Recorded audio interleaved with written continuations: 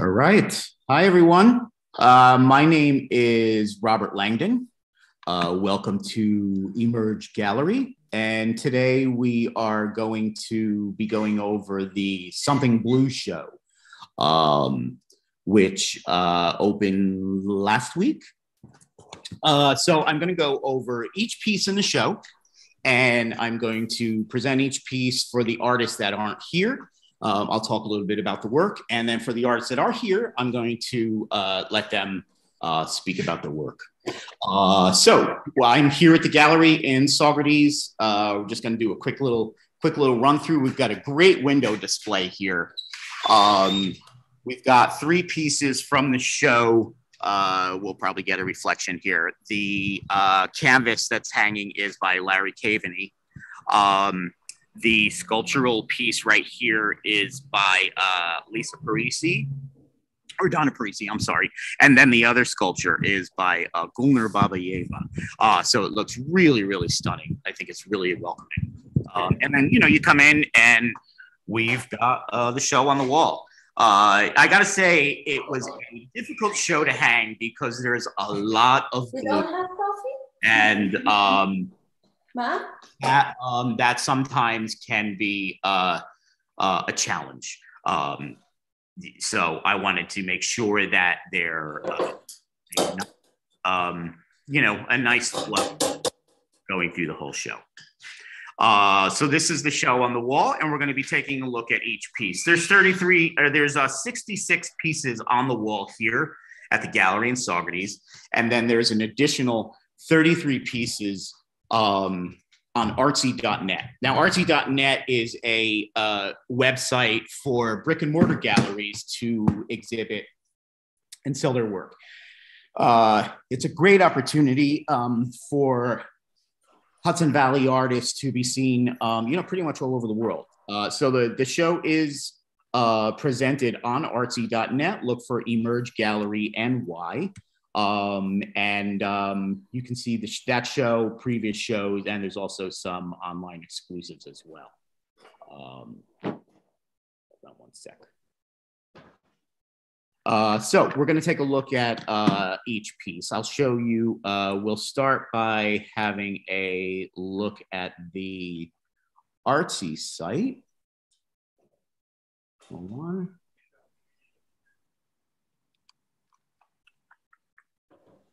No. All right, great. We'll have a look at, we'll start by having a look at the Artsy page, and then we will get going. So when you go into Artsy, you will see Emerge Gallery, and then this is the Something Blue exhibit that you can have a look at. There's going to be it's not up yet, it will be soon, but there's a virtual room that you can have a look at. It's a different way to view the show. This way, you're looking at each piece individually. In order to get information, you would need to click on each piece, which we are going to be looking at it that way. But for the virtual room, which again will be up later today, I'm hoping. I don't know why it's not up now. It's all of the work with the text below it, underneath. So it's just two different ways of looking at it, but today we're going to be looking at it this way. The first piece that we are going to have a look at is by Dorothea Marcus. This is called Pac-Man. Dorothea, are you with us? Do I see you here? Hi, Robert. You are here. Dorothea. Do I see you? No, I don't. I thought you were going to be on today. Okay.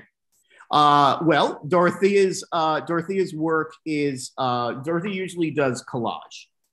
Is she here? No. I'm so sorry, everyone. Dorothea usually does collage. This is a piece that she did this year. It's called Pac-Man, and it sort of has that whole Pac-Man look, which as an 80s kid, that really appealed to me. Let me see the dimensions. Dorothea is an artist in Woodstock. It's the dimensions are 11 by 9. It's framed to 15 by 2.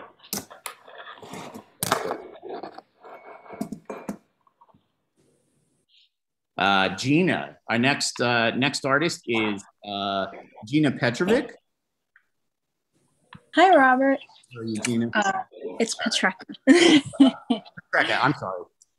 No, that's how long have I known you, Gina? This is called Reach for the Sky. So, Gina, tell us a little bit about your piece. Well, I shot this at Milburn Park. It's like maybe 10 minutes from my house. And that's in New Jersey, right? Yeah. Okay. Like every spring, the cherry blossoms bloom. And just this one particular day, I just wanted to like shoot upward. And I just loved how clear blue the sky was. Like, I mean, as a photographer, it's hard to find like a good sunny day once in a while where the shadows don't get in the way or people. So this was just really interesting and beautiful. Just the way the sky looks. It doesn't even look real, but just very, very clear. I just loved it. And what are your usual subjects with photography, Gina? I do a lot of nature and still life, and I've been going to the city a lot. So I've been shooting like the buildings, like architecture and murals. Right. I don't photograph a lot of people, so I guess I'm doing like more fine art type stuff. Right. But I just love color, and I don't always have like a particular reason for shooting, but when I see something super colorful or just interesting, I just always like to shoot it because I never know when I'll see that particular thing again. And Sure. Especially like with the sky this day, I just had to get it just in case there was like clouds or bad weather. Well, I got to say, these are my favorite trees. I was just in New Jersey, and they're starting to come out now, the cherry blossoms, all, gorgeous pinks and whites. My mother's street is lined with them. And then every year we take a drive to Branchbrook Park in Newark, which I'm sure you do. So it's a really, really beautiful spectacle to see, natural spectacle. Thanks, Gina. Thanks so much. Thanks, Rob. Good to see you. All right, next we have two pieces by Gertrude Abramson. This is called Water Falling 8. Gertrude is from Chichester, New York. This is called Water Falling 8. It is a pastel piece. And then the second piece is The Mouth, which actually you can see right behind me. That is right here. This is 19 by 27, and this is mixed media. Okay, next we have two pieces by Kathleen Anderson. The first piece, Kathleen is in Phillipsport, New York. The first piece is called Tuning Score for the Nervous System. It's copper foil paint pencil on paper. And then the second is number 10. They're both in the series. It's called the Tuning Compositional Strategies and explores the language of abstraction as a means of distilling the intersections of art, energy healing modalities, percursive patterns, and sound into a visual investigation of the body's rhythms and alignment. Drawing from a range of sources, the physiology of Jinsun Yutsu, Brazilian I'm butchering these names, sorry. Drumming, neural pathways, meridian points, pulses, particles, networks. She utilizes the material, the copper, for its conductive therapeutic qualities and ability to hold and transmit energy. Referencing the spine, nervous system, and the right-left polarities of the body, the vibratory patterns interact as a kind of radiation from within the object, exploring how the body unifies and balances itself. So this is the number 8, and then this is number 10. They're really beautiful. And again, they deserve to be seen in person. So the tuning score for the nervous system invites participation and collaboration, and have generated new compositions and unexpected sound interactions between musicians and the graphical scores in multiple architectural settings, including galleries, recording studios, and private homes. And there is a link on the Artsy page that you can have a listen to some of the music that she's talking about. Okay. Next, we have Gulnar Babayeva. Gulnar, I've exhibited a number of Gulnar's pieces before. This piece is a really gorgeous piece. I'll give you a couple different views of it. It is ceramic, and it fits really just beautifully into the blue show. I'm sorry, I'm trying to find the arrows here. This is the disadvantage of having so many windows open when you're trying to navigate around Zoom. Okay, well, I'm not able to. So please have a look at, we'll zoom in a little bit though. Have a look at the Artsy site because there are some side views, some back views, or just come into the gallery because it really is stunning. Okay. Jay Ballesteros. Jay is a new artist or a new resident to Saugerties. This is called Windows. It's 8 by 10. And then the second, come on. As I said, I've been having some pretty bad internet problems here. The second is called Winter at Storming Mountain, which I believe is Storm King. So let me just see what Jay has to say about the windows. They are prints. They're Jay lives in Saugerties. They're both from Windows is from 2019, and Winter at Storming Mountain is from 2022. Next, we have Sophia, and I know Sophia is here. I'm so glad you were were able to join us, Sophia. And I'm sorry, I need to turn this around. I wanted to just tell a quick little story. When the piece was submitted, it was submitted in a landscape version, horizontally, which I liked. But then when it was delivered, it was signed so that it wired so that it's hung vertically. And I like it both ways, but I do like the vertical better. So apologies for that. I will change it. But you know, the beauty of abstract is you can hang it multiple ways. Yeah, please, Sophie, I'm sorry to take up your time. Go. No worries. Hi, thank you.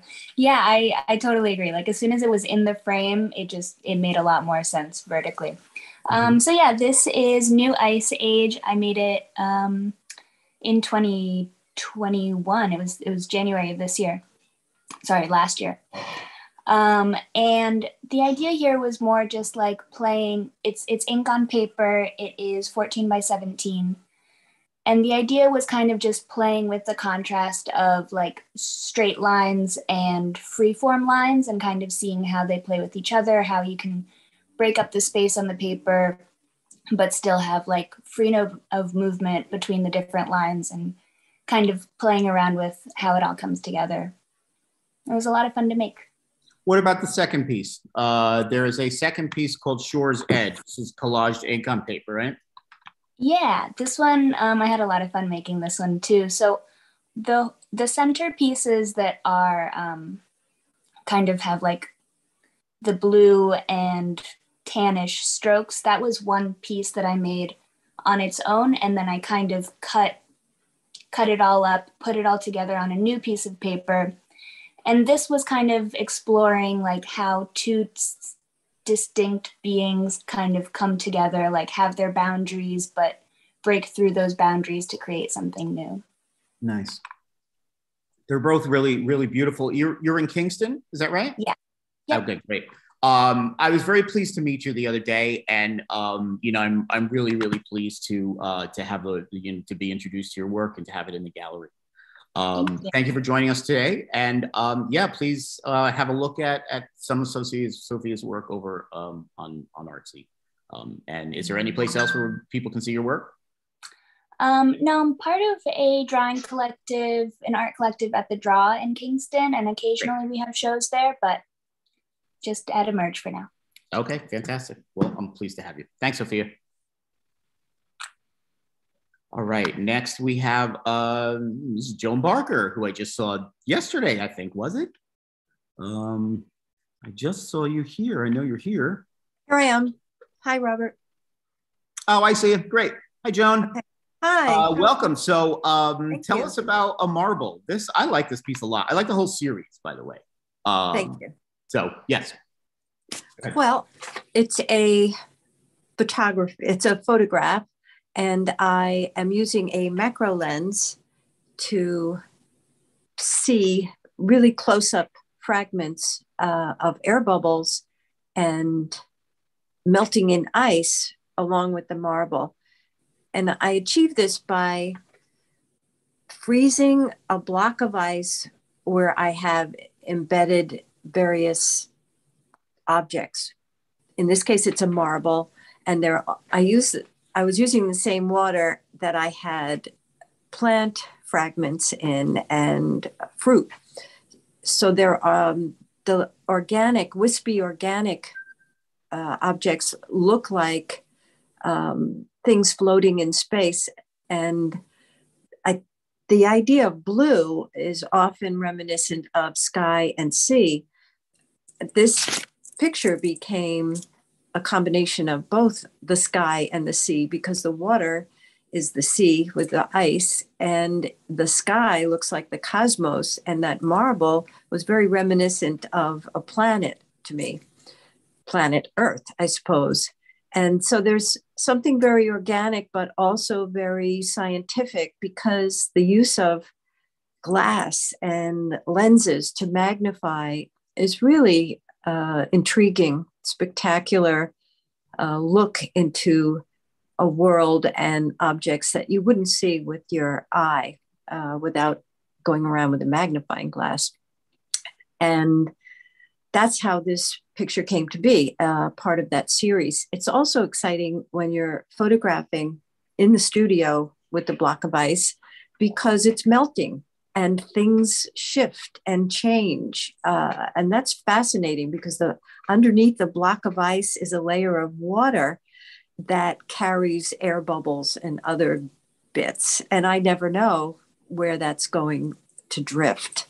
So there's quite a fascination. And the choice to print it on metal seemed appropriate for this particular image and others like it, which have a very strong graphic quality rather than the organic still life fruit, even though, of course, it's a still life. And that is the ice-like surface. It's ice, it's glass, it's a combination of everything that is happening during the process of making this picture. And there's also a slight depth that you experience when you're looking at the metal print that makes it seem like a layer of ice and something you can enter into or stand on, fragility, melting. It's quite an experience. So that's how this came to be, in more or less. It's a really fascinating series. Yeah, I mean, if you, they can find it on your Instagram account, right, Joan? Some of the others? This one, I don't know if they're on my Instagram, but they would be on my website, which is J. Barker Images. So, but there may be some on the Instagram. I can't remember where these things wind up. Just keep making new ones. Yep. All right. Well, thank you so much, Joan. Good to see you. Thank you, Rob. Thank you. All right. Take care. Bye-bye. Okay. We've got two pieces now by Naomi Berkeley. I'm sorry. This is called Metallic Berry. It is metallic ink on a postage label, and it's called the graffiti is called Sticker Slap. It's on a postage 228 label. It's mixed media, and it's in a floating glass frame. Berry is slang for someone very attractive because they are unusual. Berries indicate bounty. They symbolize happiness, small blessings, sexual gratification, good health, and financial gain. Here, a young female figure wears a crown of golden strawberry, hiding within bright new spring greenery. The 228 label has become a movement for street artists, specifically as an inexpensive, mobile, and disposable way to show their art. This sticker slap is delicate and innocent, intricate and neatly framed for home display, pure contrast to traditional intentions of the label. It's a cool little piece, and it's framed really beautifully. The second piece by Naomi is called Ancestral Haze. It's mixed media on canvas. It's 10 by 8. It alludes to the foggy upbringing as a whole. The figure feels young, confused, and impressionable, perhaps a young teen. They are staring out blankly and trying to grasp the mist. It is dark and they are alone. The hair and clothing suggest something tribal or native, paying homage to my Native American heritage that I know very little about. So that's Naomi. We've got a piece by Leslie Bodsey. Leslie's a wonderful artist that splits her time between Houston and New York.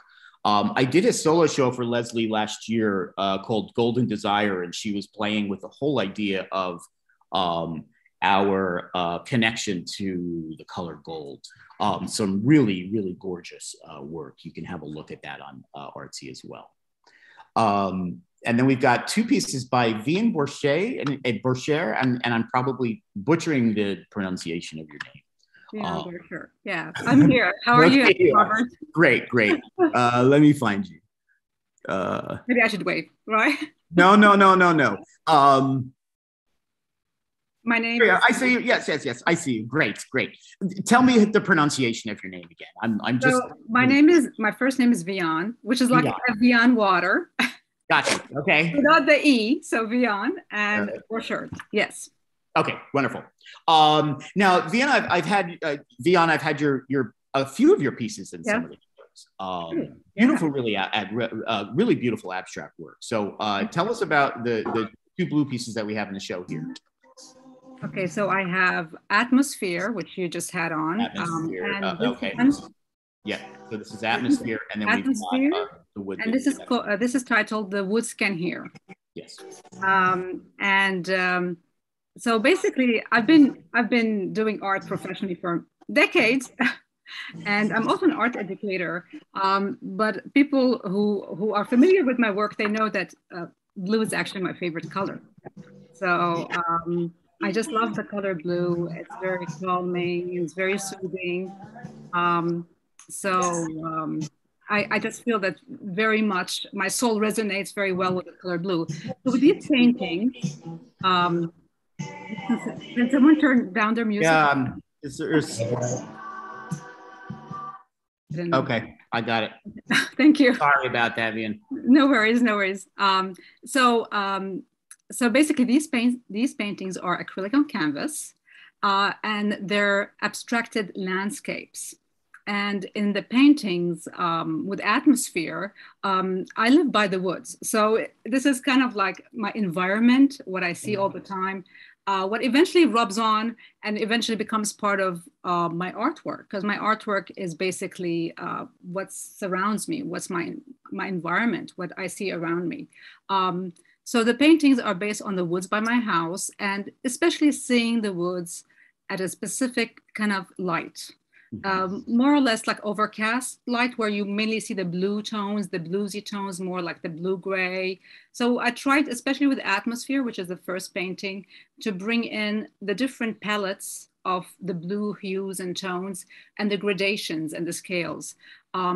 So this way you can see different kind of like blues within one painting, the first one you had here.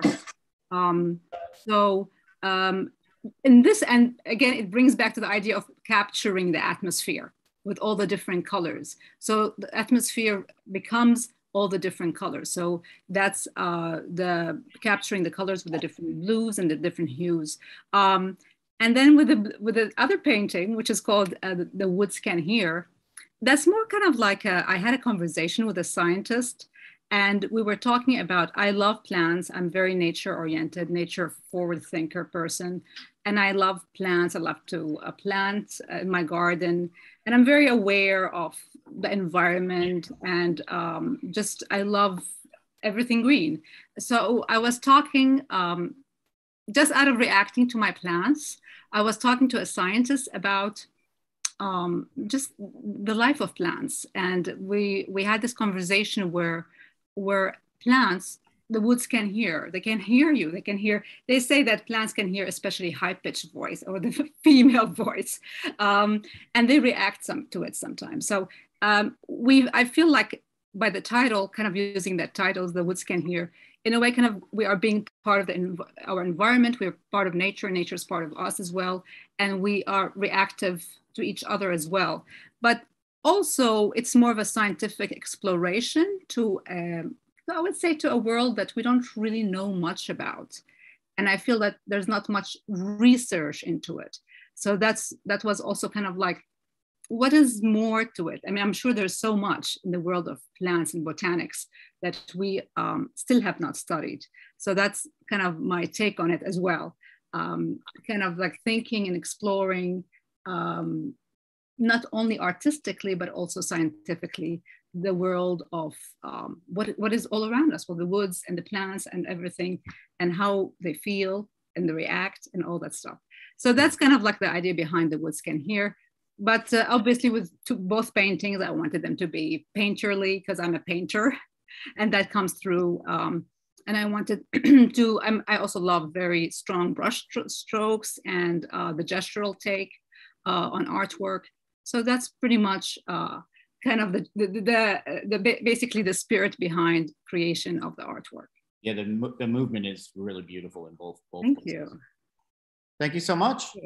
Great to have some more of your work here. There's a few more pieces that you can check out on Artsy from I think the last two shows. Yes. Yes. All right. Wonderful. Thank you so much, and I will. I'll see you again. Thank you so much.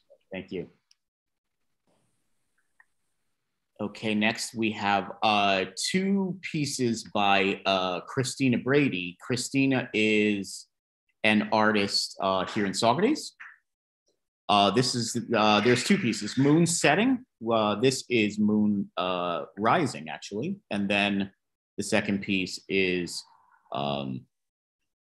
Moon Setting. It's indigo dyed paper and some encaustic wax. They're 5x5 framed to 11x14, and they're both from 2021. They come from an exploration in dyeing paper with indigo dye and combining the results with an encaustic study. The artist believes there is a sense of ancient wall art, a sense of a found relic. That's Christina Brady, and Christina had a couple other pieces in the last two shows as well. Undine Broad, again, I'm probably butchering it, Undine. This is called Too Blue. It's a porcelain piece, and at first I thought it was a cow, but it's sort of an undefined animal. It's got a great little nose, so you can, it almost looks like a sheep.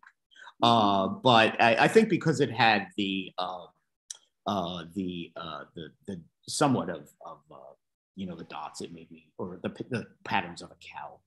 Let me see if I can go back and show you another. No, I'm not. Okay. So that is Too Blue, and then the second piece here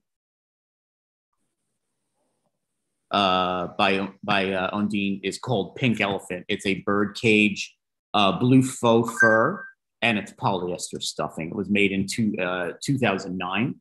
It's a riff on the well-known phrase, "There's a pink elephant in the middle of the room," and comes out of the artist's experience of having a mother who is an alcoholic. Susan Burlew, I've got one sculptural piece from Susan. Susan uses a lot of pottery shards that she pulls together to create one piece. I don't think you're here, Susan, are you?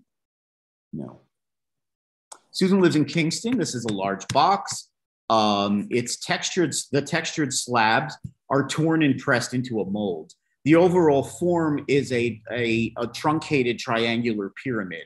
The patchwork of torn slabs creates patterns on the outer surface, and the designs of shapes and colors are derived from these patterns. The geometric drawings add contrast to the organic shapes while complementing the forms as a whole. And you can see up here, this is a top that comes off this little piece here.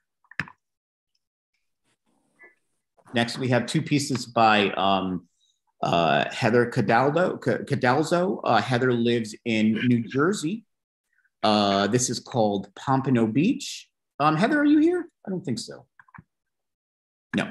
Pompano Beach is a watercolor piece. It was created, Heather lives in Howell, New Jersey. It's a watercolor. It was created in 2021. It was a plein air study while the artist was vacationing in Florida this past December.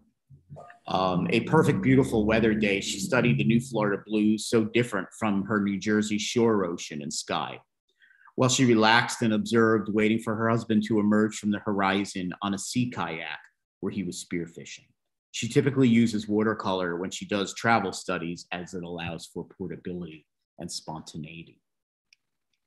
And then the second piece by Heather is called Beach Haven Morning. It's an oil on canvas 24 by 18. The recent series is based on her personal observations of New Jersey sunrises and the connection of the water to the sky. Working on her own photography, she created this piece to capture the glistening of light off the water and the penetrating warmth of the morning sun. Every time she witnesses a sunrise, she feels connected to the energy of nature. She feels recharged, inspired, and alive. This painting encapsulates that awareness we all strive to remain connected to in our busy lives. So that's Heather Cadaldo. Larry Caveney. Larry, are you here? No, I know I messed up last time you were here. I didn't see you. Let's do I know you said you were going to be here today. I did mess up by sending out the wrong link in the second email, and I apologize to everyone profusely. Okay, Larry's not here. I'm sorry again, Larry. This is a piece that's on unstretched canvas, as you saw earlier. It's hanging in the window, and it looks beautiful. It's an acrylic piece. It's a crow in flight, and it is on raw canvas. I know of Larry. Larry lives in Tobuck, I think it's called. Tobuck, Arizona.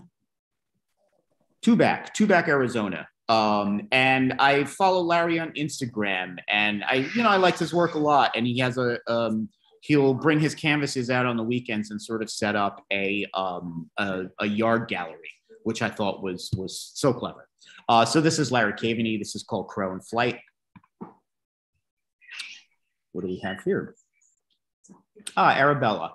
Next, we have Arabella Colton. Hold on, Arabella. I don't know why this is coming up like that. All right. So Arabella is here in the gallery with us, and she's going to tell us about the Esopus piece that she's got. Hi, Arabella. Hi there. So this is done with my trusty iPhone, and it's a little bit of an homage to Lee Friedlander, one of my very favorite photographers, who frequently put his own shadow into the shot. And it's also a bit of an homage to the animals that I love, because I look like I have a little tail. So this is the Esopus Creek when it was frozen over in the winter, and I'm lucky enough to look out on it from my apartment. Nice, great. Arabella also has a wonderful series on Artsy called the Wall Dog series in San Francisco in the 1990s. There was an unknown artist that would go around San Francisco and paint dogs on walls, and they would just pop up, when you least expect it, and it became a thing to go search them out. Myself included, when I lived there, it was always fun to do that. You'd find them in every neighborhood. So Arabella went out and photographed them. And there's a show on Artsy called, the Wall Dog series. So if you'd like to have a look at those are all up online too. There's how many, about 30 or so of them? Yes. Yeah, yeah. Great. All right. Okay, thank you. Thank you, Arabella. Oh, here's Arabella. Ellen Crimmins.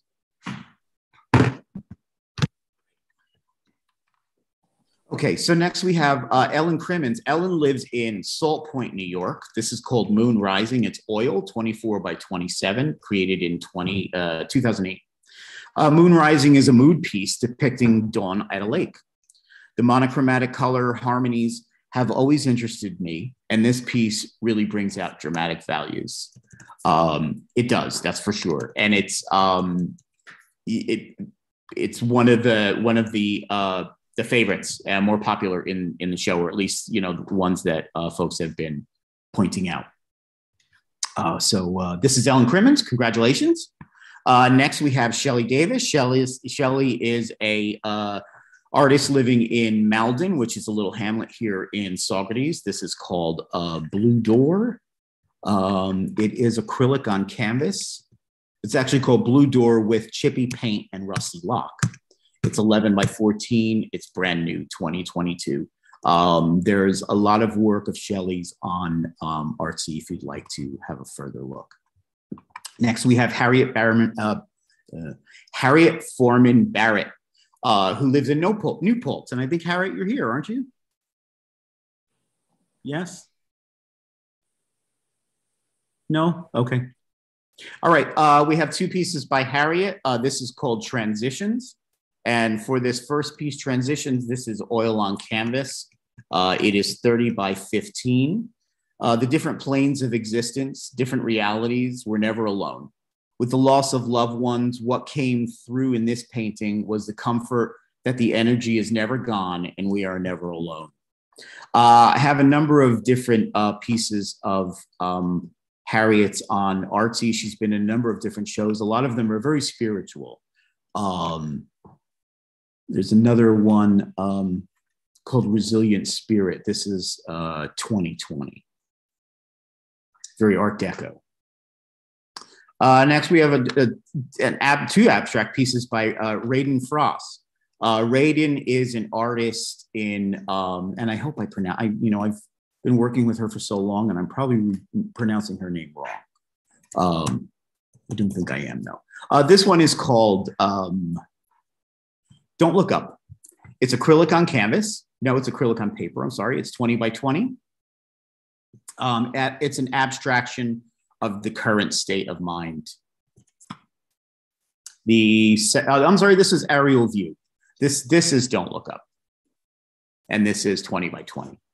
Aerial View, the first piece, is that's pastel on paper, and that is 12 by 18. And it's abstract, inspired by nature.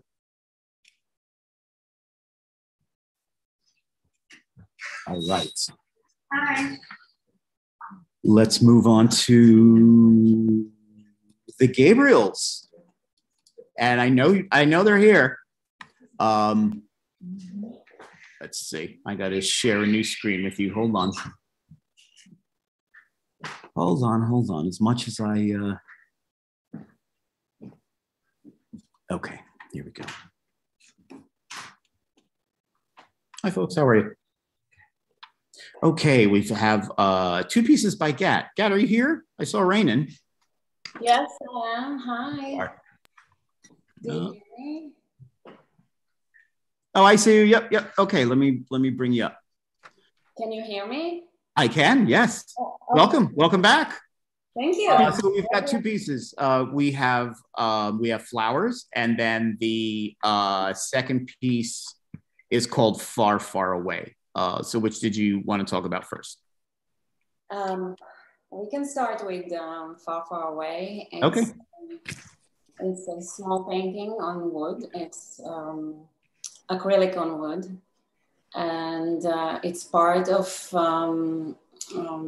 a series that I started, taking figures full of healing energy and meaning, and just take them out of the context. And just if you think about it, it's far, far away, but it can be everywhere in my in my perspective. And I see it as a healing energy, but at the same time, you can call it anything. Because I wanted to transfer the healing and the compassion without the religious aspect of it.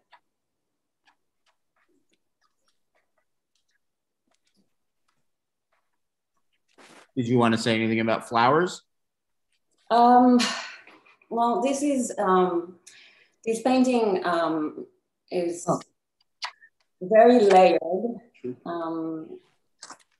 No, I don't know what else to say beside that. It's like someone said it's like an abstract of the named his work as abstract of the current mood, and I love it because I feel like these flowers really project emotions that I've been through during last year. And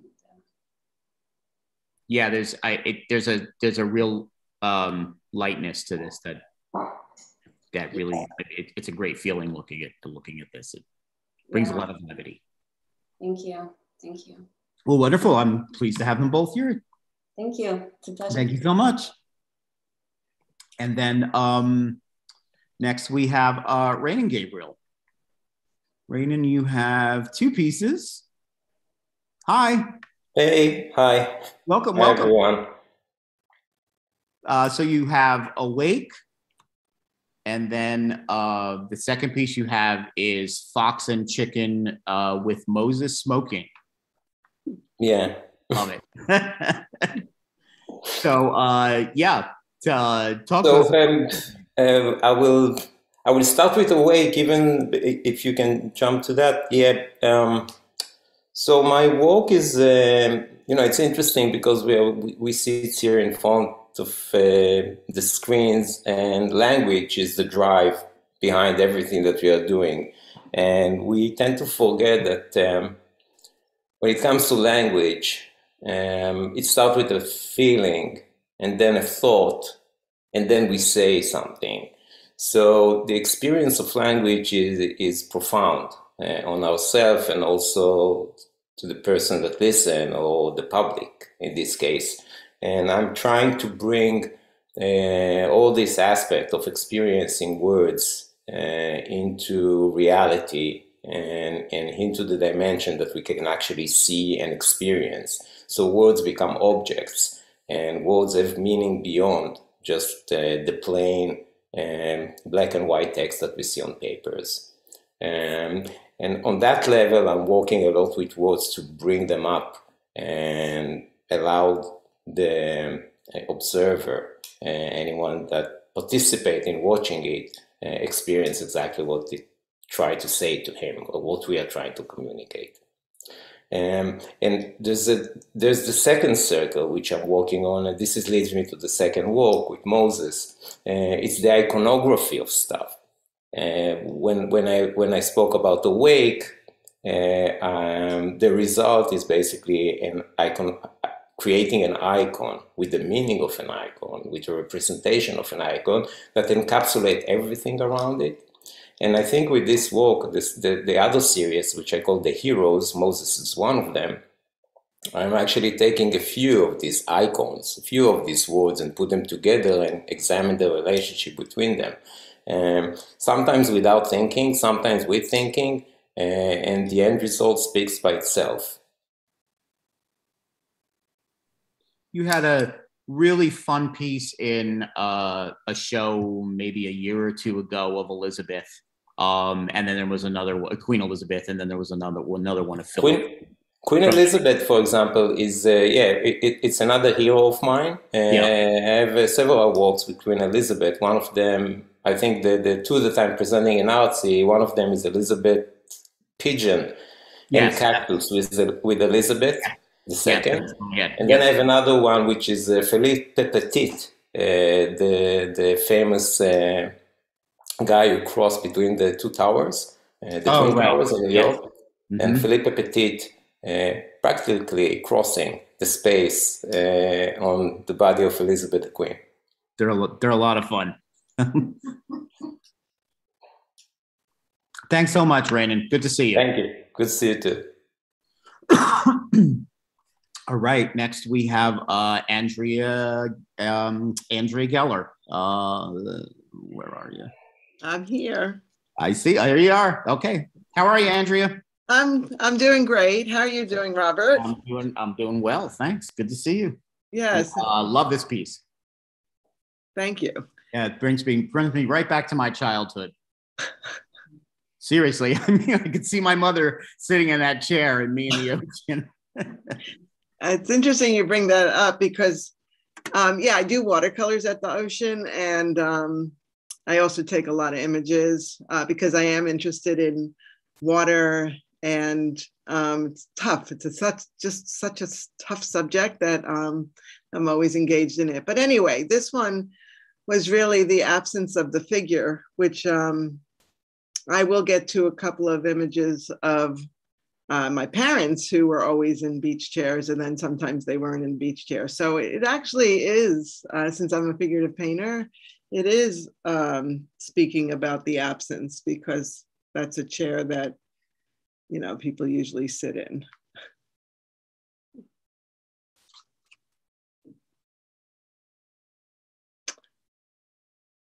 Also, I should add, I'm a New Jersey-based artist, so many of my my water scenes along the coastline, I do travel to other places, but that one was of the New Jersey shore.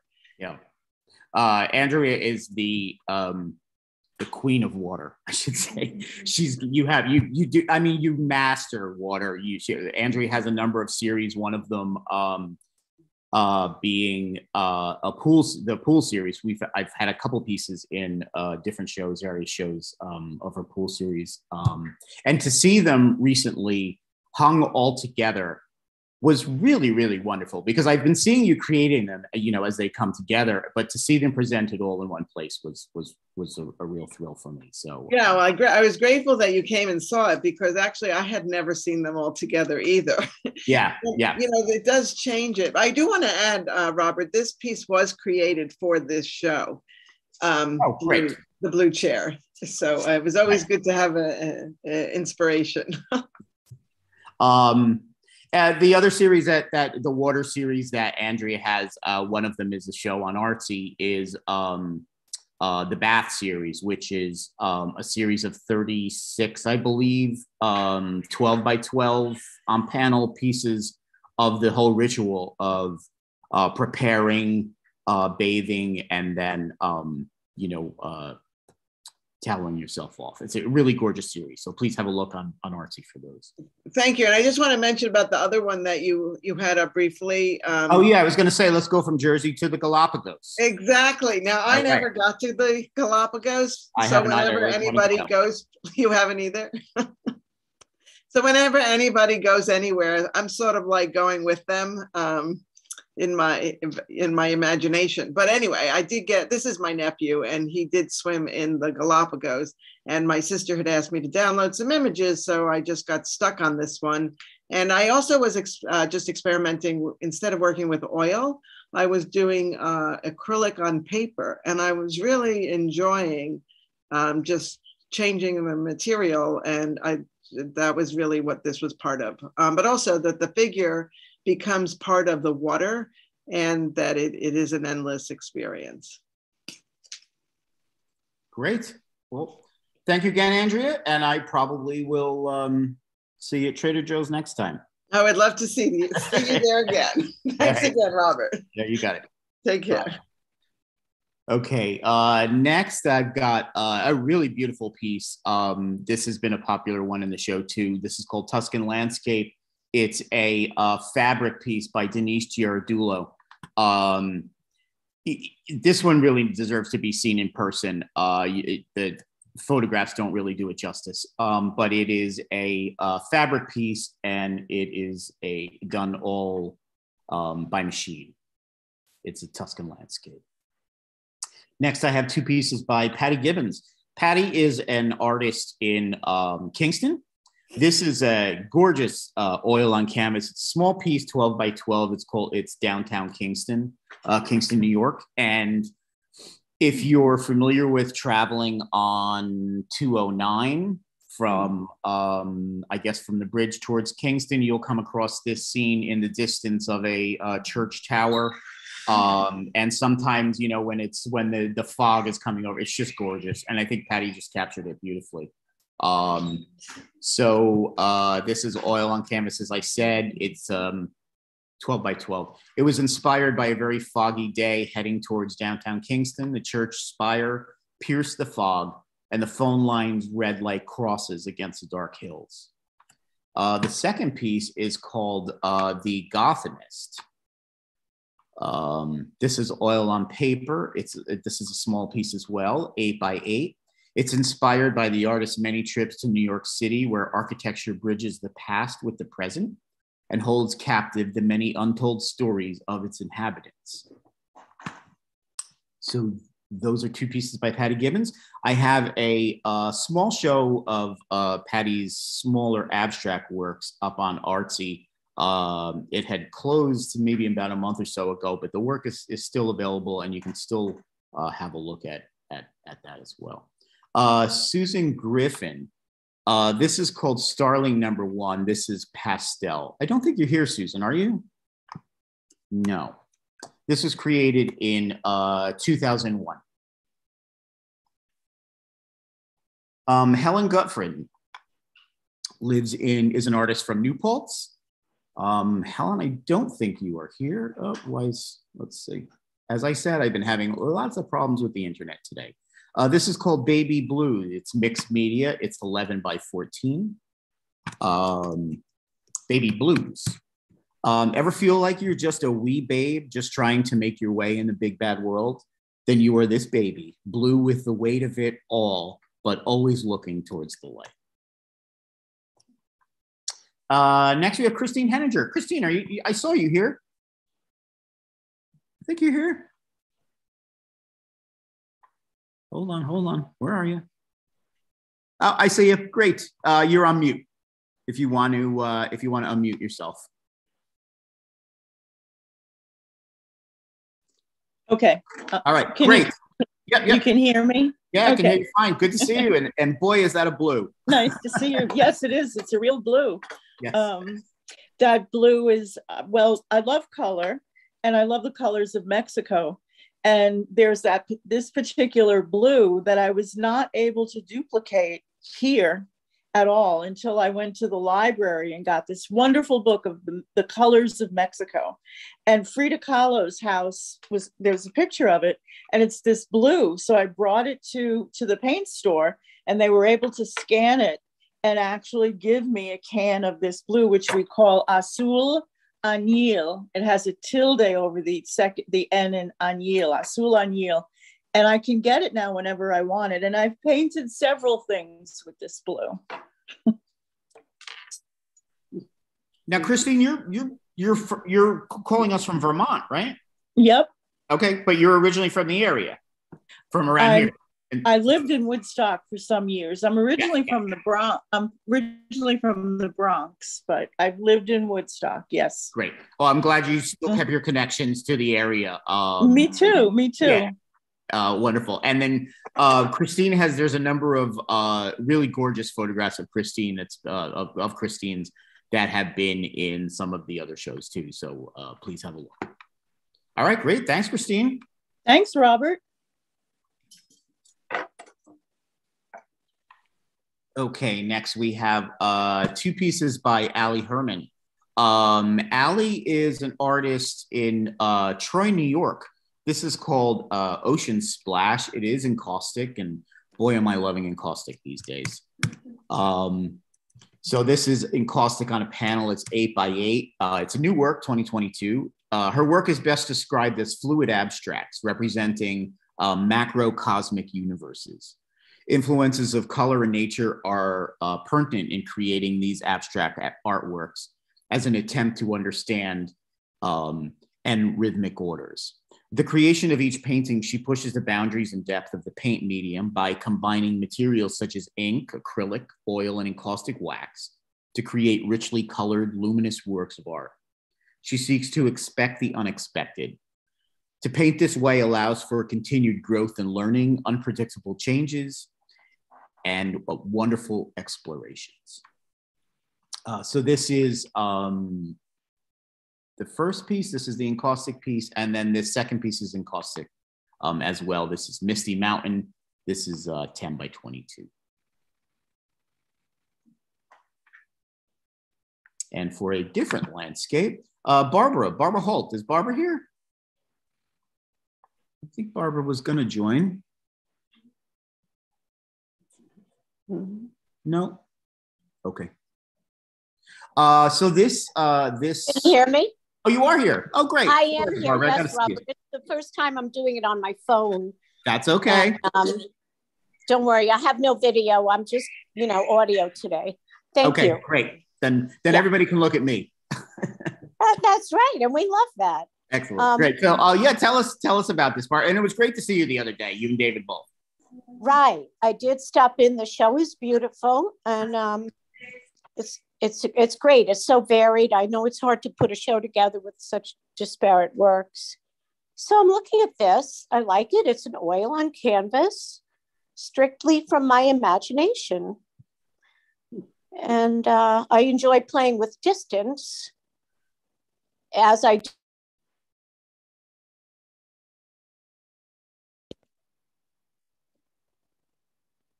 Can you hear me now? I'm sorry, go ahead. I want to ask you, is there's scratching in this, no? Yes. Yeah, and using a palette knife. Yeah, there's some really, really great texture in the work. I don't know if you could really see it that well. Well, maybe you can in the photograph, but some really, really wonderful texture and movement in this. Thank you. That's what I like. And I agree with you. The encaustic work in this show of yours is beautiful. And that's about texture too. So it's always exciting. Yeah. Yeah. So thank you for getting us together. Absolutely. My pleasure. Thank you. Mm-hmm. And then we have a piece by David also. Yes, he is not participating. That's okay, but this is you. It is me and our dog. And what's your dog's name? His name is Barney. Barney. Okay, great. And he specializes in napping and accompanying people who are napping. Great. And that's the piece. It's called Napping. That's right. And it's 22 by 26 from 26. Mm-hmm. Great. Thanks so much, Barbara. Good to see you. Thank you. All right. Next, we have a small piece by Sue Horowitz. This is called Untitled Sea. And it's a mixed media piece. It's got encaustic, some film, aluminum, and it's all on wood. It was created in 2022. Sue is from High Falls, New York, which is right across the road from Saugerties. Small in scale, most of my work. Are you here, Sue? No? Okay. Small in scale, most of my work presents a whimsical, curious view of evolution in terms of man's interference. Contradiction and irony are components. Mm-hmm. The combination of natural materials with manufactured items reflect an awareness of planned obsolescence within a false sense of permanence. Mixed media techniques include sandblasting, use of resin, and encaustic. And I do want to ask Sue about that map. There was just someone in here just recently, we were talking about where this map is. It looks like it's in backwards or in a foreign language, but it's very intriguing. Bye, Teresa. Good to see you. Next, we have a piece by Pat Kelly, gorgeous landscape by Pat Kelly. This is called Along the Hudson. And Pat, I saw you here. Let's here. Let me find you, and then I'll pull you right up. Great. I see you. Yep. Excellent. Welcome, Pat. Good to see you. Good to see you too. It's very nice to be here. I recently relocated into Kingston, and one of the blessings is I'm only 2 miles from Kingston Point, and it has wonderful paths that allow me to walk beside the river. So I get to take regular walks beside the river, And every time I go, it's a phantasmagory of the sky, water, light, wind, whatever. And everything affects everything else. And these storm clouds are what really took my fancy here. And it seemed like it fit in with your theme of your show. Usually I don't have anything that fits. Anyway, I love working with pastel, and it has many options, which I was able to use here. I tend to work on sandpaper, and it's soft, basically maybe medium and soft pastels. I have been doing an awful lot with clouds and water recently. I realize with this new location, I have access to wonderful visual material. So I've been doing a lot of studies of clouds, and I realize I have a real affinity for the water. I was brought up by it, and I really love it. So I hope to do more things like this. And I'd love to see it. Thank you. And I was really pleased to see this come in, Pat. I know we had spoken. I hadn't, we had been in touch a number of years ago, and then I hadn't heard anything, or we hadn't spoken for a while. So I was really glad to see this come in. Well, I appreciate it because keep in touch. I had a lot of tragedy happen, and that's why I dropped out of the site for a while. So I'm really happy to be back in. Well, I'm really pleased that you are. Thank you. Thanks for joining us today. My pleasure. Okay, next we have a piece by David Kleiner. David lives in Stone Ridge. This is called Lyric. It's oil and mixed media on canvas, and it's a classic abstract work. Next we have a piece by John Krupa. This is called Winter Barns. It's acrylic on canvas, 20 by 16. And John lives in Accord, New York. Veronica Lawlor. Hi, Robert. Veronica, I saw you here. Hi, I'm here. Can you hear me? I can hear you. Okay. I'm trying to find. I see you. There you are. Great. Hello. Welcome back. Thanks, Robert. So Veronica has two pieces in the show. The second piece is called Joist, and this is on acrylic on wood, and the other is on paper. Mm-hmm. And then, please tell us about these, Veronica. Okay, sure. So this, the first one here, joining. Both of these pieces are part of a series I've been working on for quite a while now.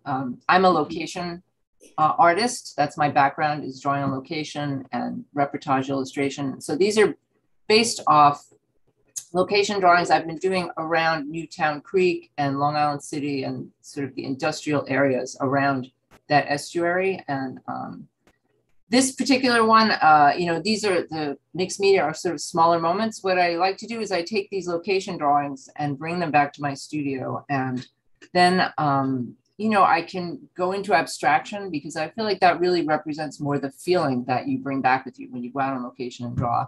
And as these places are disappearing around New York, I feel like that feeling and that impression is what's going to remain. So that's really what I go after in the studio. And the mixed media pieces are smaller moments.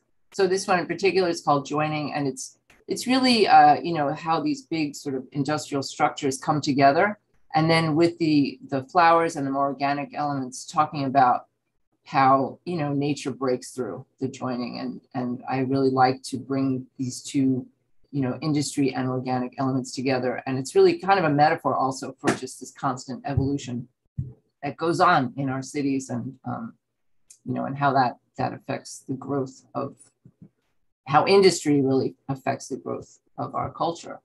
And so the other piece, Joist, is like you were saying, Robert. So this is a larger acrylic painting. It's 18 by 24. And actually, I also started working with blue when I was thinking of this exhibit. And thank you for putting it together, because it was a nice change to go into a blue palette, and I really enjoyed it.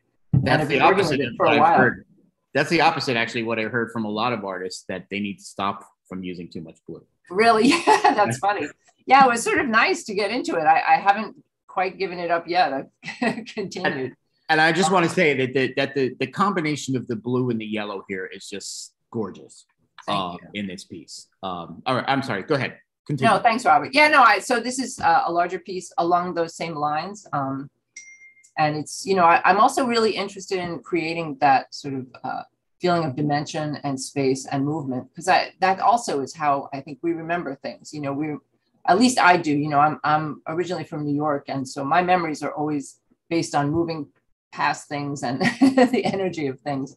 So that's really important to me. And the idea of the title is joist. A joist is a supportive structure in any kind of construction or industry. And so again, just talking about how these industrial areas really supported the growth of New York, and all the rivers and estuaries of New York have this sort of evolution happening from industry to the next, and these places we're losing these places, and probably for better areas for our environment and for people. But I also feel like we want to hold on to what they brought us and where we came from. So that's sort of the idea behind these paintings. And you also have a really wonderful series about the deconstruction of the Kosciuszko Bridge, sort of abstracted. Yes, that's actually what started this whole series, was that the Kosciuszko Bridge, the old 1930s truss bridge, came down, right? They deconstructed it in 2017, and I made some drawings after they sort of had the main explosion. They took it apart piece by piece, and I went to the site quite often and made drawings of that. And I brought those drawings into the studio. And so it's become this series of, like the drawing of the actual deconstruction and then the abstractions that come from it. Again, to talk about like, how are we going to remember these structures? Because they were so important to people at the time, right? And they were so important to New York City as a whole, this whole region, that I feel like they deserve something more than just sort of, let's get rid of it and put in the new. So this is a continuation of that series, because it's all connected along Newtown Creek, the bridge. Yeah, to sort of the other taking side. it the next step. Yeah. Mm-hmm. There's a few pieces from the series on Artsy, and then you'll be seeing more this spring of Veronica's works on paper. Thanks, Robert. Excited for that, and congrats on the show. It's really another beautiful show. Oh, thanks. It was this was a tough one. Thank you. Well, it worked. I'm really pleased with how it came out. Thank you so much. Okay, thank you. Good to see you. All right, take care. Next, we have two pieces by Anne Leith, who I'm really pleased to welcome to the community. And you're where did you come from? You're new to Saugerties, right? I've been living outside of Philadelphia, yes. Out in sort of Brandywine Valley, about 10 miles outside of west of Philadelphia. Mm-hmm. And I'm been working as a landscape painter for many, many years, although interesting listening to you guys. Like, for example, Veronica, I totally respond to what you were just saying about industrial landscapes, because in that area and up here too, you get all that combination of the natural and the urban. Yeah, and exactly. So fabulous. Things like, nuclear power plants, you get them down there, and just sitting on top of pristine streams and forests. And Pat, I mean, I've been coming up here for 4 years now, and I've just moved here, and the Hudson is absolutely so magnificent. I just did like an ice-breaking painting there, and it's so, but sometimes it's in the studio, sometimes it's from life, so it's very exciting. The Hudson Valley has a lot to offer up here, especially to artists. And next month, there's going to be a show at the Gallery of all local landscapes. It's called Locally Sourced. So that'll be an exciting one. And again, I'm going to try to bring in all different styles and mediums, traditional landscapes, and some off-kilter things as well. So Anne, tell us about this piece. Well, this is a picture of a ship on the Hudson, obviously, I guess, for us locals. And I did not do it from life, and I did not do it from a photo, although I did occasionally reference a photo just to make sure I was getting the structure of the ship right. It's 24 by 24, 24 by 24 oil on panel. And it's as you see it. I mean, I hope it describes that sort of element of massiveness and openness and, yeah, these things. It's really hard to get them because they're so big and heavy. And then the water and the sky is so changing and ephemeral that it's hard to make them sit right. So but this one I think worked okay. Yeah, I think you captured that feeling beautifully. Thank you. And then you have Lake here. This is oil on panel.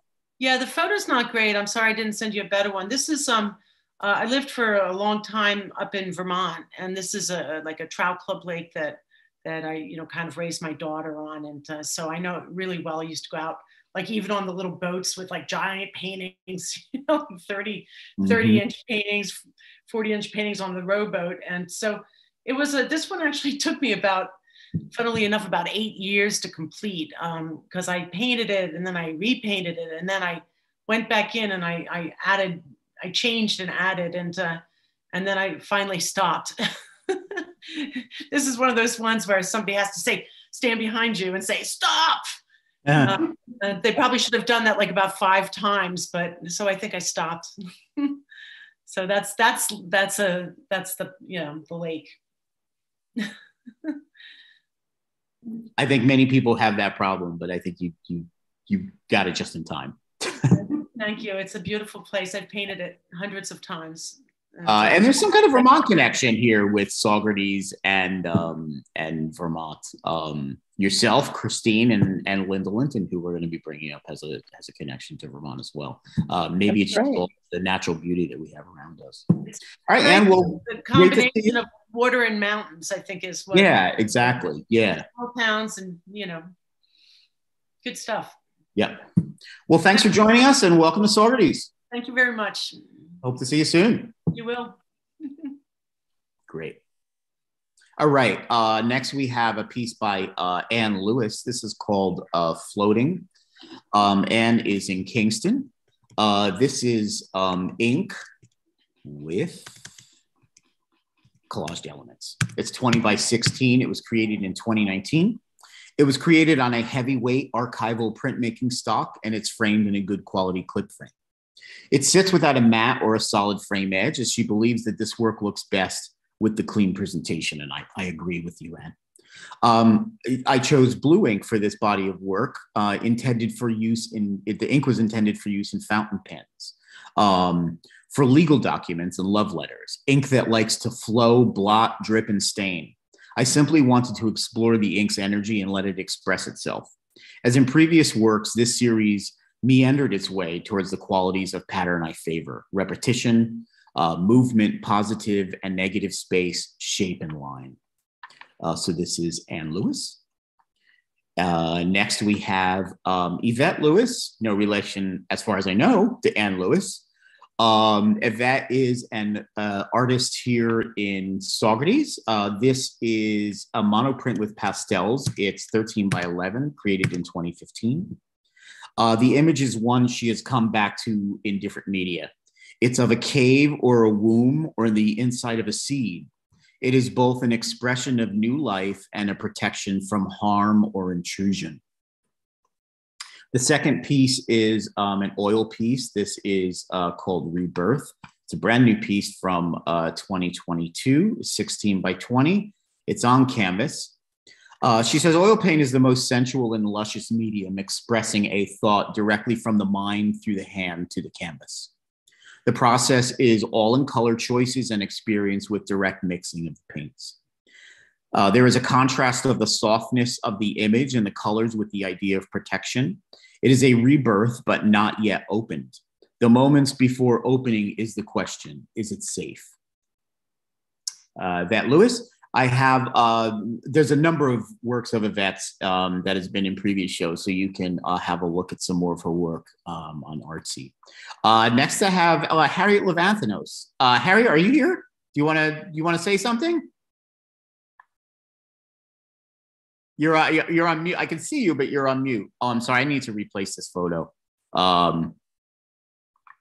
Let's see. Hold on one sec. I'm sorry. This is a low res photo. I'll get a higher res up. This is called Deep Blues. It's graphite ink, graphite and ink on paper. It's 13 by 16, 2021.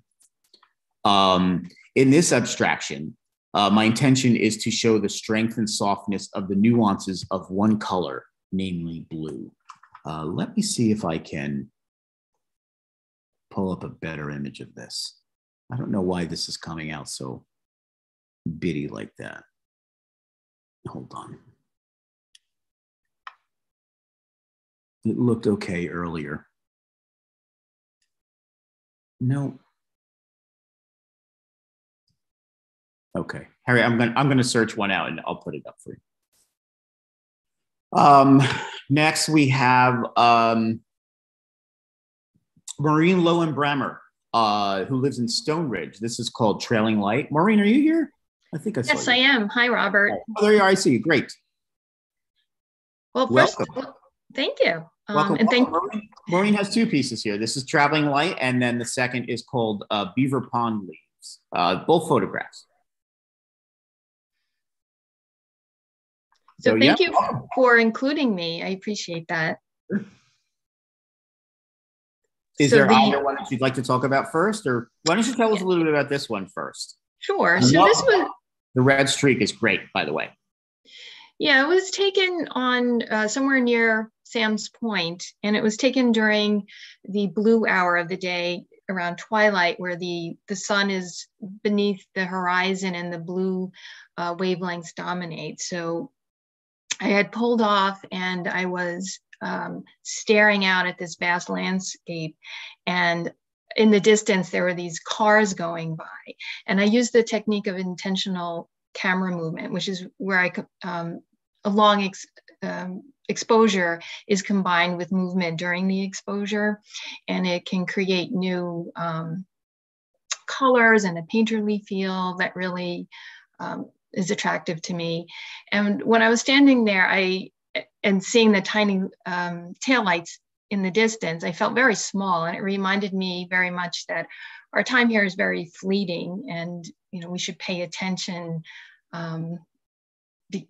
because the idea of impermanence tends to pop up a lot in my work in various aspects. So that was the first image, and then the second image was also a long exposure, but no camera movement. It was also taken late in the day, not quite the blue hour, but it was late winter, and there were just the way the light was reflected, it really caught a lot of depth and layers and textures, giving it a kind of a celestial feel to the water, which is normally, at Beaver Pond, sometimes can be quite murky, but it's somewhere I return to a lot.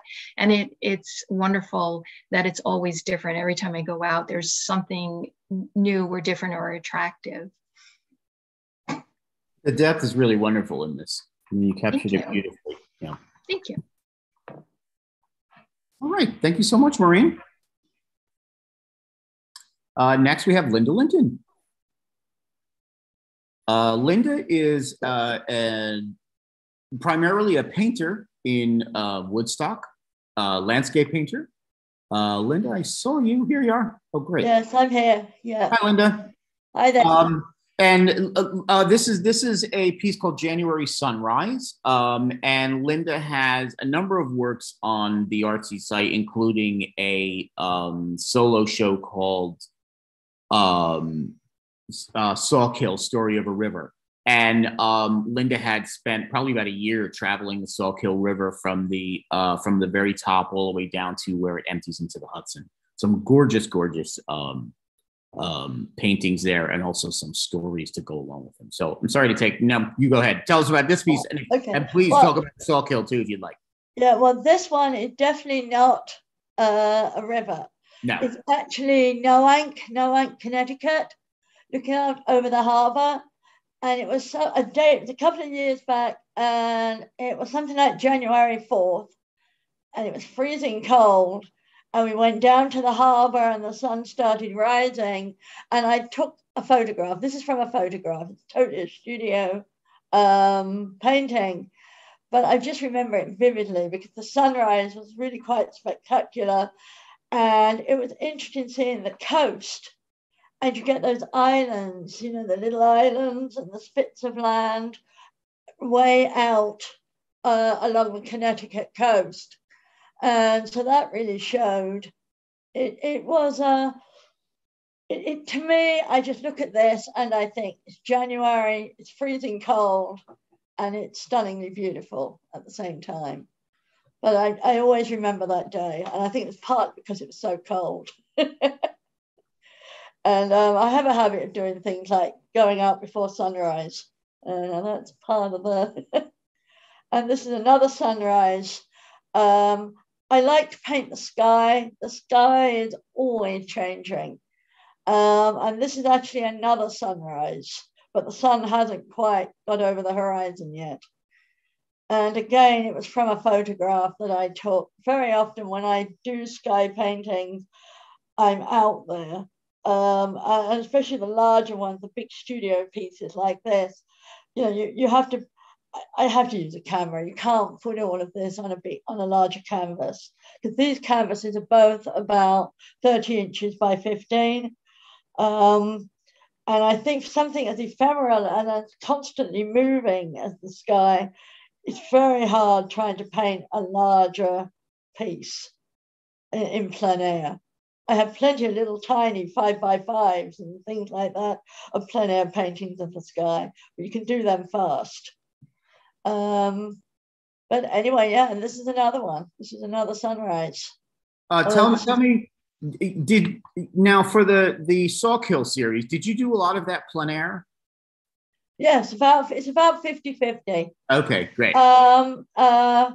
Obviously, when I was in the wilderness, like in the Indian Head Wilderness, you can't take anything because there aren't even any footpaths. You know, you'd have to have a helicopter drop or something. Right. So that's all based on photographs. And of course, well, these days, you know, they used to say film is cheap. Now it's digital. So, you know, you can take an enormous number of photographs. Yeah. Just for one thing, yeah. But where I was sitting by the river, like near where it emerges with the Esopus, places like that, the whole painting was, you know, basically painted. Yeah. Yeah. Well, I encourage folks, especially if you're interested in some local landscape, have a look at the Sawkill River series on Artsy, because they're really gorgeous pieces and wonderful stories to go along with them. Thanks, Linda. All right, thank you. Yeah. Hold on. All right. Need to bring up a new screen now.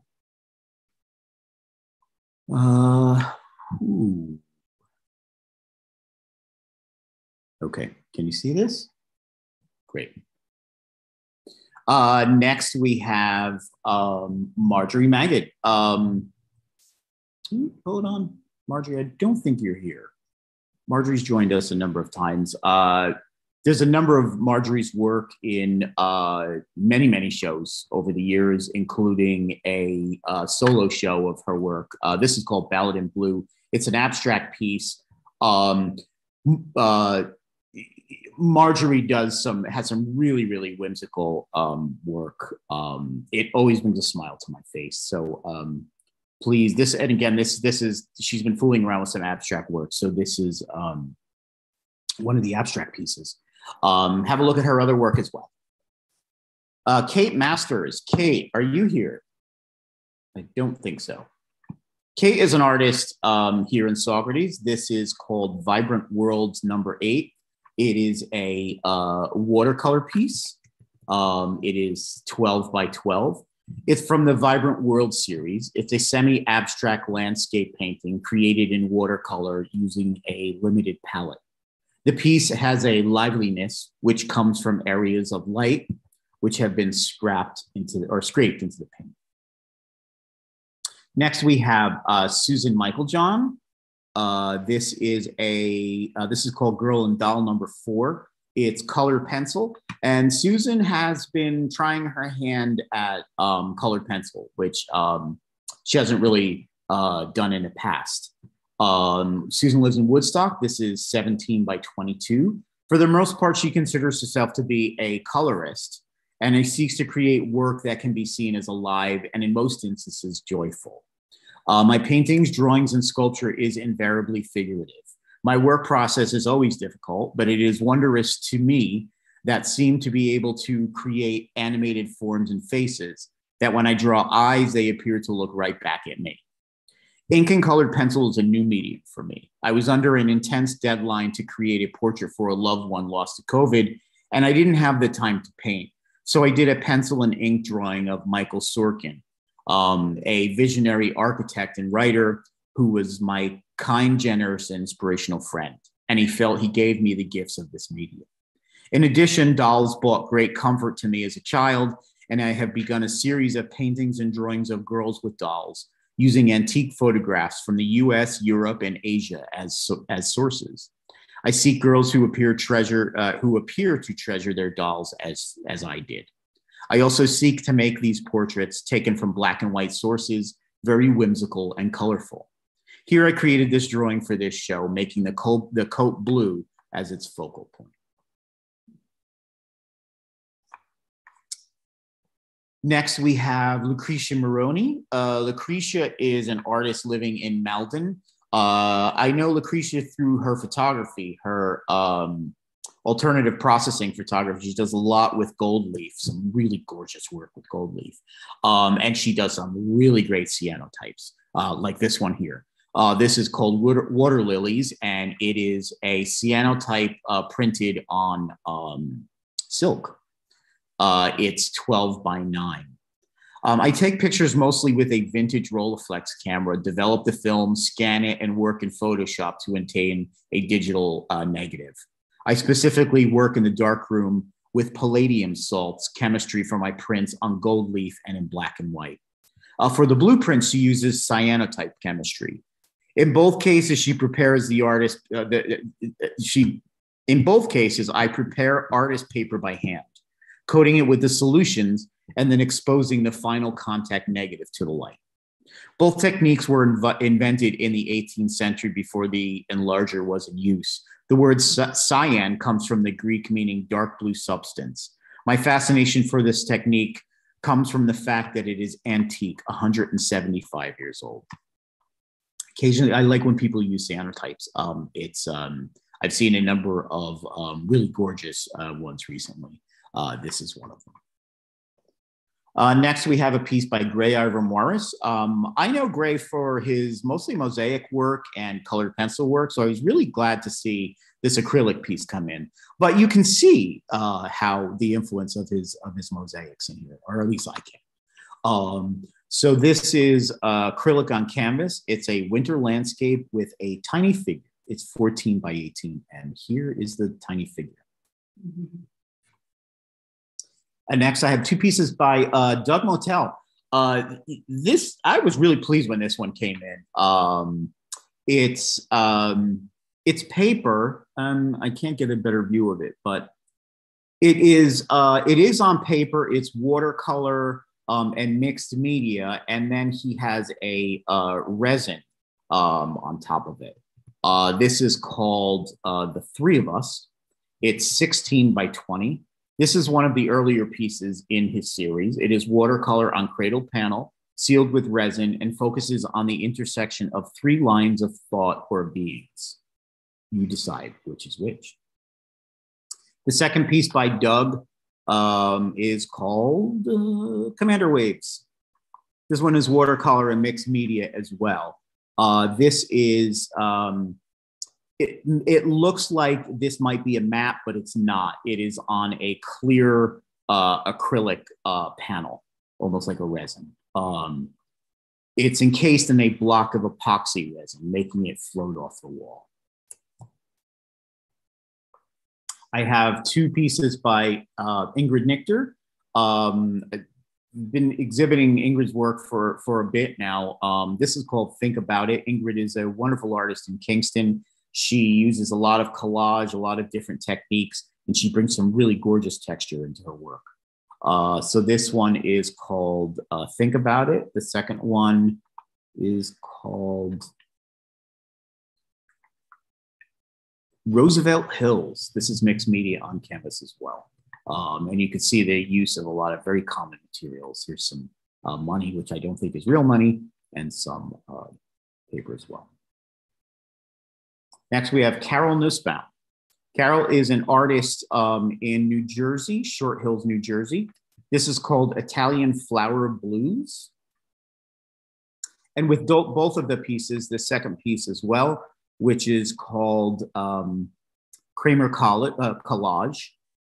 These are photographs. What are we on now? We're on the Kramer Collage, okay. The Kramer Collage,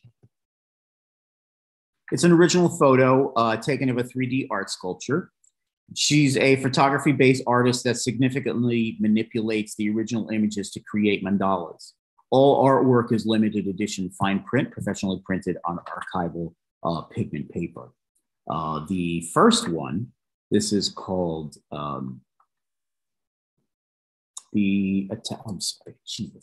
Italian Flower Blues. My mind is going today. So my mandala artwork compromises a variety of photographic subjects, ranging from floral bouquets to piles of fabric in a sewing shop, woven and repeated into a mandala or circle. Found in every culture and faith, a mandala is structured around a unifying center and represents both wholeness and the universe. Can be found in pretty much every culture. And then this one here is a original photograph that she had taken in Italy of a farm stand. I have two pieces by Jacqueline Oster. Jacqueline is an artist over in West Hurley. This is called Blue Cow and Sunset. It is watercolor on paper. And this is a part of the Animal Vibe series. Everything looks different at sunset. The colors are magical. Maybe a cow could even seem blue. This cow sure is blue. Jacqueline has a wonderful way with using, creating watercolors of common objects, especially kitchen objects. This one is called the Blue Food. It's watercolor 9x12. It's part of the Object Art series. It's a visual comment on the brilliant blue FCF blue #1, which is a synthetic organic compound used primarily as the blue colorant of processed foods. This piece here is by Donna Parisi. It is a sculptural piece that's in the window. It's called Climbing to the Blue Window. And ironically, it's in the window. Donna lives in Red Hook. It's a concrete and fabric and dyed fabric. She designs the mold first out of styrofoam and then creates different colors of concrete and poured it into the mold. After deconstructing the mold, she added more colorful wet concrete. Different shades of blue are a focal point in many of my pieces. I love the way blue translate in this medium. The color blue makes me feel happy and gives me great energy. Me too. This piece became a struggle both in my mind and in my hands. However, once I uncovered the blue odd-shaped windows, happiness appeared. These look like they are sort of stained glass cutout, but they're actually indented into the indentations in the concrete. Next, we have a really nice landscape by Andrea Park called Burger Hill. Hold on, let me get. Oh. I wanted to get the other image for that. Sorry about that. Here we go. Here we go. Okay. So this is by Andrea Park. It is called Burger Hill. It is oil on linen. Andrea lives in Kingston, New York. Next, we have a photograph by Susan Phillips. Susan splits her time between New York City and Saugerties. I think she's spending a little more time in Saugerties recently, which is glad to hear. Or Tremper, Mount Tremper, New York. I'm sorry. This is called Cycle.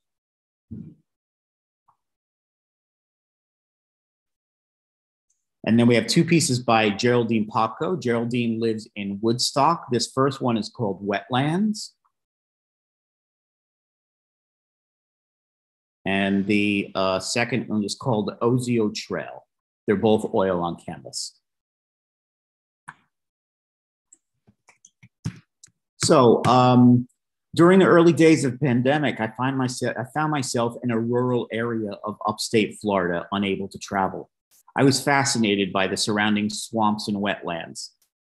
They were teeming with life that could be threatening, and they reflected the isolation that the world was feeling at that time. Nevertheless, the sun kept shining and the fresh blue water kept moving. The paintings that came out of this time were also a way for me to keep moving forward. So these are two of the paintings that came out of her time stuck in Florida. Next, we have Elaine Ralston with two pieces by Elaine. This is called Blue Monday. It's pastel on paper. Elaine, I don't think you're here. A lot of times you join. You are here. Okay, great. Yeah. Great. Hi. I'm going to pull you in and let you tell us about it. This is, I really like this blue. Well, this was, I actually did this for your blue show. I had a blue paper that I don't usually paint on, and I had several pieces of it. And I said, I'll try something with that. And so it's a sanded paper. And the teacup was a gift from a friend that has been passed away for a while. And I figured I'd just do something. I like doing still life. So this is what came of that experiment.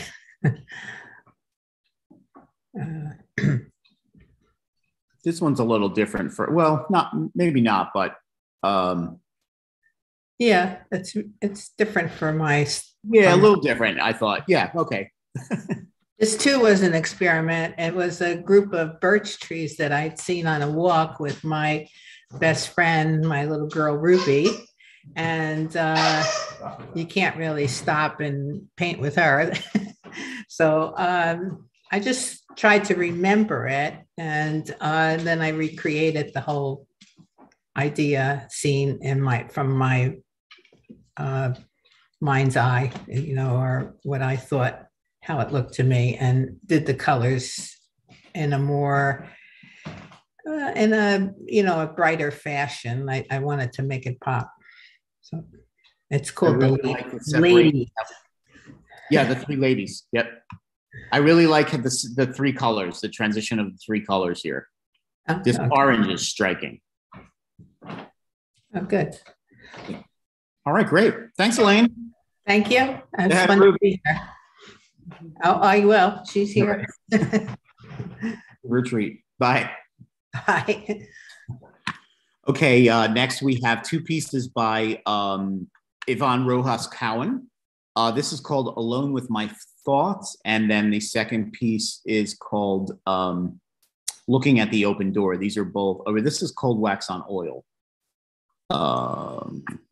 They're both Cold Wax on Oil. Alone with My Thoughts, which is the first, is 16 by 20.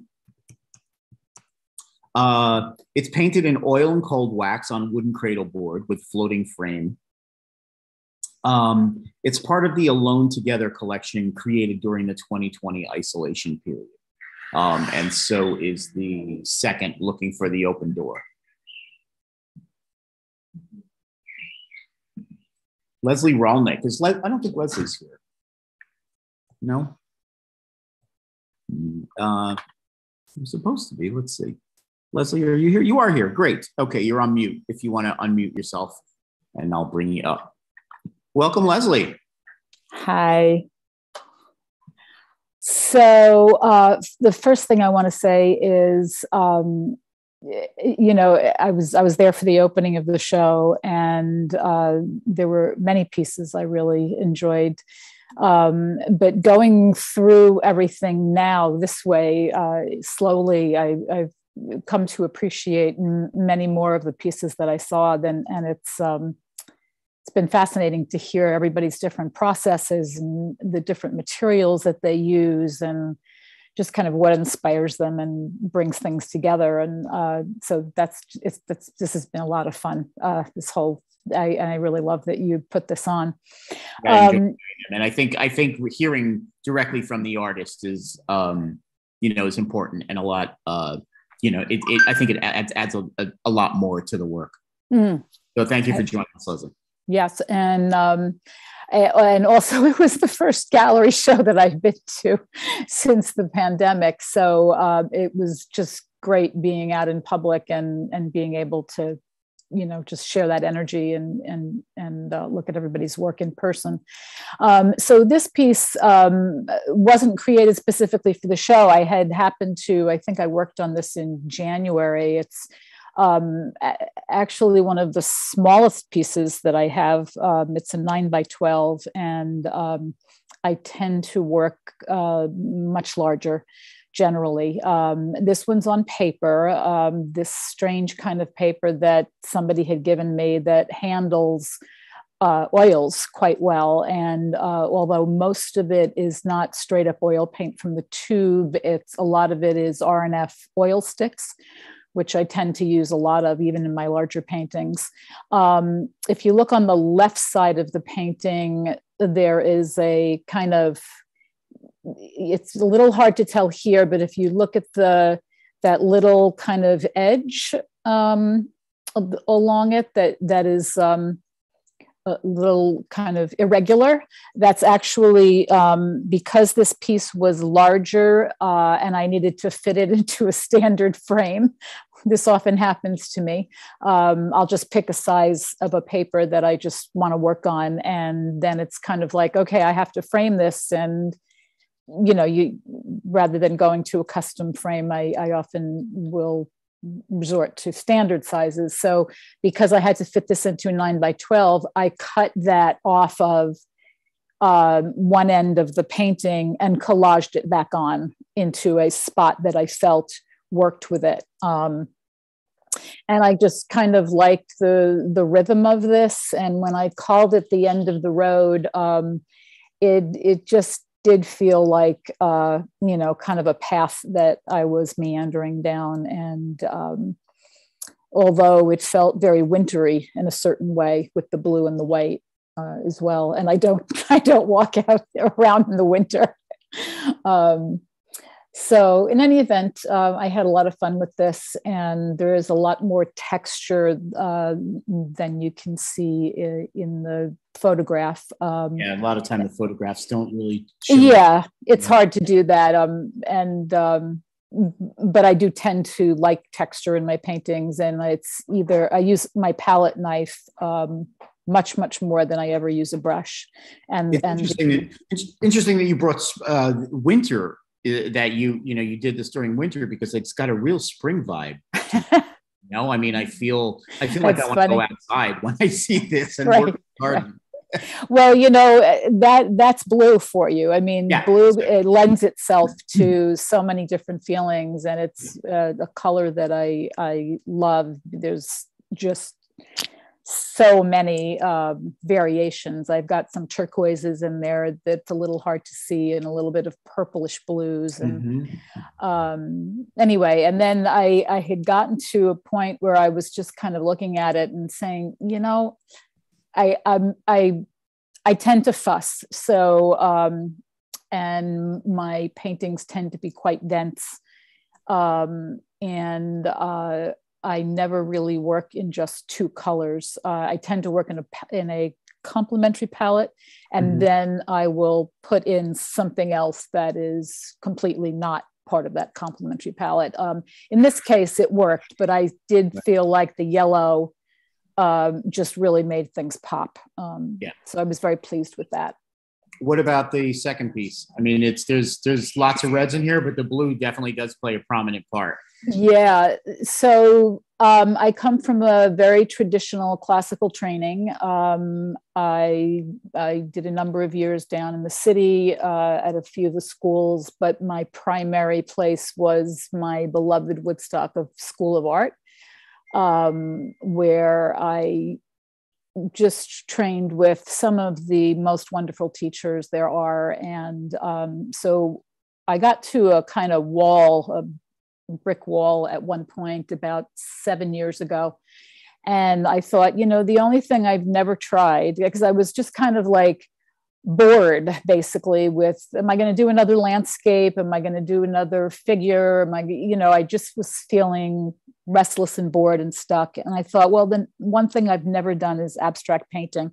And I really never understood what abstract painting was. I was always very intimidated by going to museums or galleries and seeing these descriptions on the walls that were very intimidating. It was kind of like, okay, I'm reading this description of what I'm seeing, but I just really kind of like the colors and the lines. But I have come to understand now. I started with a workshop, an abstract workshop with Jenny Nelson at the Woodstock School of Art, and then was in her class for a number of years, and then finally set up my own studio at home. And this piece, actually, if you were to excavate it, is an upside down classical portrait that I had done from many, many years ago in one of my classes. And it was just one of those pieces of canvas that I have around that are these old portraits from portrait class that, it's not like anybody's ever going to look at that and say, well, I really love that portrait. But, portraits really usually have more meaning within a different context or setting, or if it's personal. And so I wanted to reuse the canvas, and the way to do it for me mentally is I just turn it upside down and I start working. So a lot of the red that you see in there is from the original background of the portrait. Wow. And then I just dove in. I just dove in, and I called this Surrounded because the central blue kind of semi-rectangular shape in there. I don't typically have something kind of in the middle of the painting. And once I was done with it, I realized I had surrounded it with all of this activity. Yeah. But then within the blue rectangle, I have those moments of other smaller bits of color coming through. Yeah, and then the other colors really balance it out nicely. Yeah, I love blue and red and pink. I love color. So I tend to get a little crazy with it. And then there was a piece that you put on Artsy last month. I don't know if you have it available. It's called Flora Burst. Yeah. And have a look. Please go look on Artsy for it. And that one's a very intense, purple is another of my favorite colors.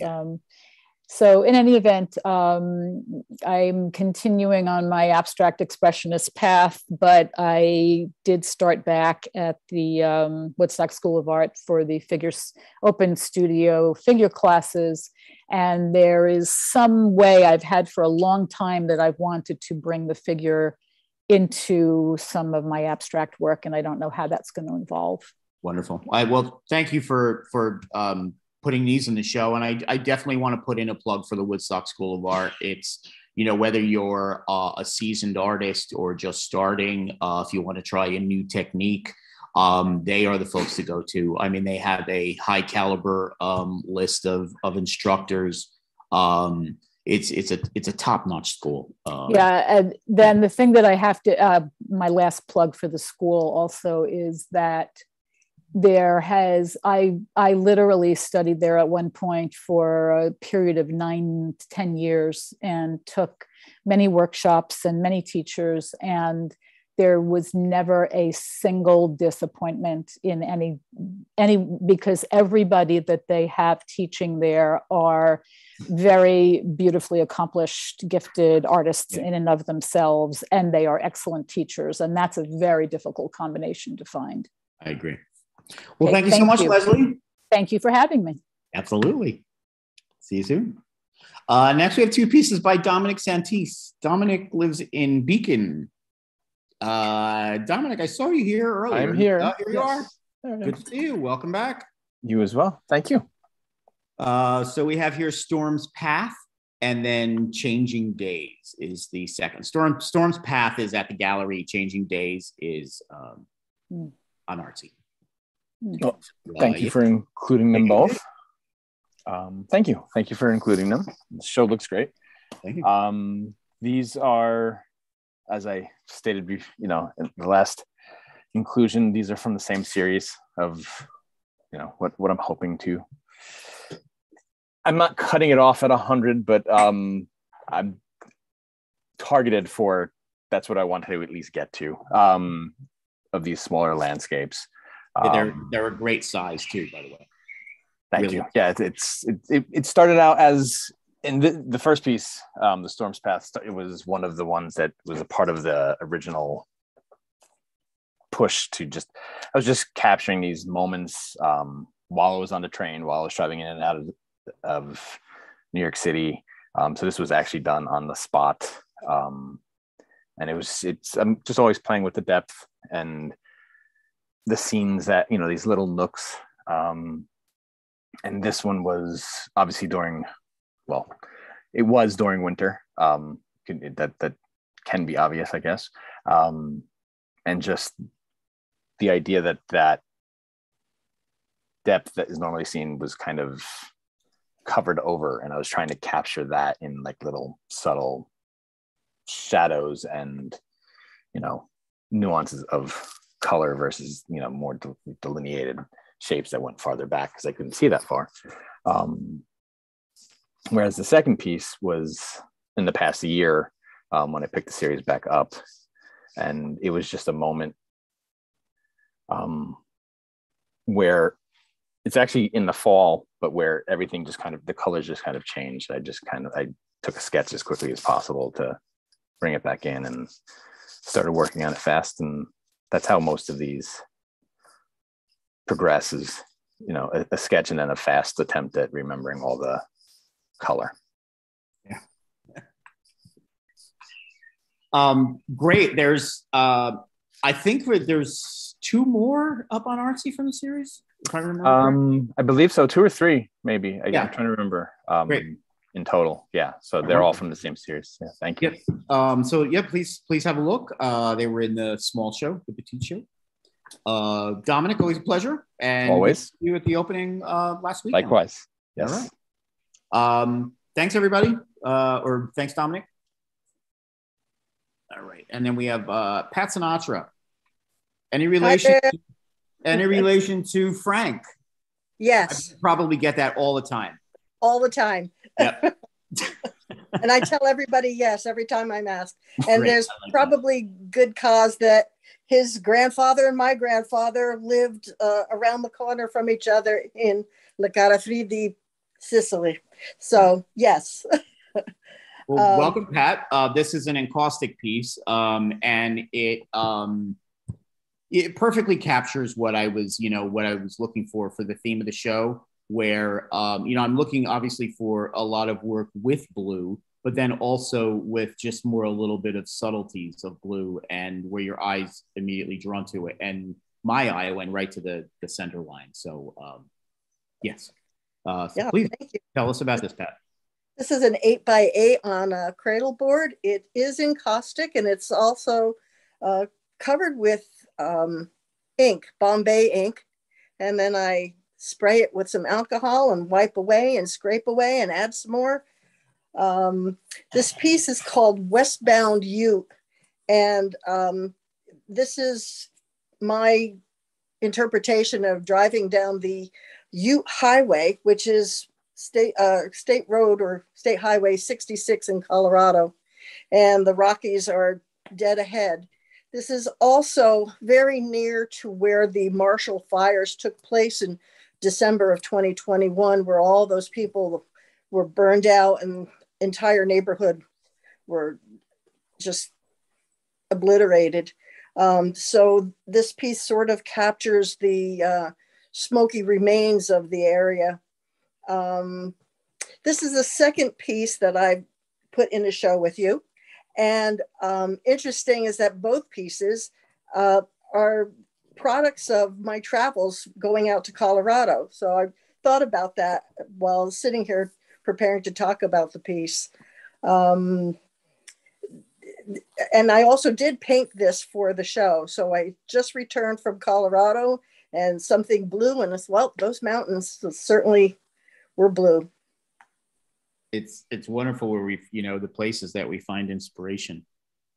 And the West is, I mean, beautiful country out there. Yeah. Yeah. And I love hearing that people are creating for the show. That I love it. Thank you. That's great. Yeah. Thank you, Pat. There, as Pat said, there are a couple other pieces of Pat's on Artsy as well. I want to add one more thing that I too am an alumnus of Woodstock School of Art. I went there 40 years ago and studied landscape painting with Robert Angelock. So that's where my love lies, in doing landscapes. Nice. Thanks, Robert. Have you been to RNF? I have been to RNF. Nice. Great. That was my introduction to encaustic. Although the instructor didn't show the day I went for the workshop because it was snowing. So I really didn't get instruction. Everything else I kind of picked up along the way. And I'm currently enrolled in a year-long workshop, and I've re-enlisted for the coming up year. So I'm still working. Fantastic. I'd love to see what comes out of it. Yeah, thanks. Thanks so much, Pat. Thank you. You're welcome. Okay. And now our last few. Thanks everyone for hanging in there. As I said, we've had some technical difficulties today, more so than usual. Today's been a challenge, but came together nicely. So thanks for everyone for being so cool about it. This is Judy Stanger. Judy is a wonderful pastel artist over in Stone Ridge. Is that right, Judy? Stone Ridge? Yes. This is called Mohunk Skytop. It's 18 by 24, which I'm sure a number of people are familiar with. It's completed this past spring. It was plein air from the Ulster County Fairgrounds site, where Mohunk Skytop expresses itself with an impressive command over the Wallkill River Valley. The lighting had blue haze that illuminated the peak and tower, and it caught Judy's attention. Mohunk has a yearly plein air event for artists that, and you know, for observers too. It's always interesting to walk around and see artists sort of spread out all over the Mohunk property, just painting. It's a gorgeous site. So if you are a plein air artist, look into that. I think they're doing it again this year. The second piece by, oh, no, this is the Mohunk. Ooh, as I told you, today's, been a little off. This is the Mohunk piece. The other piece, my goodness. The other piece of Judy's is called